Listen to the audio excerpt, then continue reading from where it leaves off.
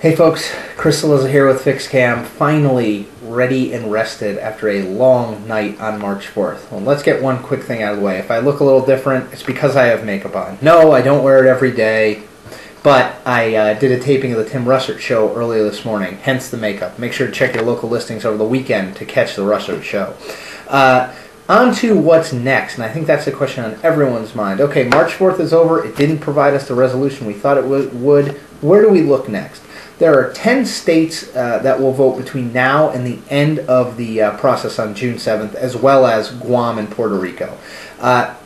Both Clinton and Obama have some strengths within that. For Clinton, her strengths start in Pennsylvania. Obviously, her campaign has made a big deal of it. It's April 22nd. It's a state that looks demographically a lot like Ohio. It's a state where a lot of the political establishment, including the governor and the mayor of Philadelphia, are lined up behind her. Other states that should be good for Clinton, Kentucky and West Virginia. Again, states that look like Ohio if she can continue that coalition. But Senator Obama's got a lot of good states for him, too. This weekend, Wyoming. Next week, Mississippi. He's also got Oregon, South Dakota, Montana. All of those should be good for him. What does that leave us?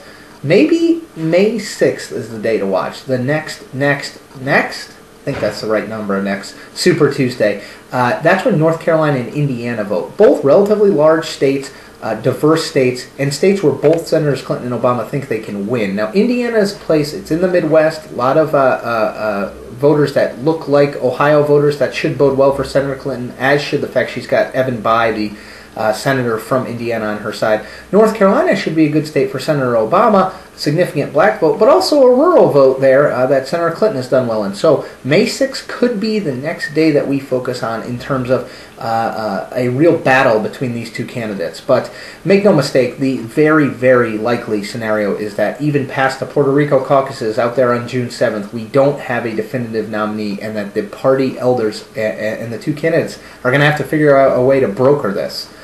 We'll keep watching as long as we can keep our eyes open. I'm Chris, WashingtonPost.com.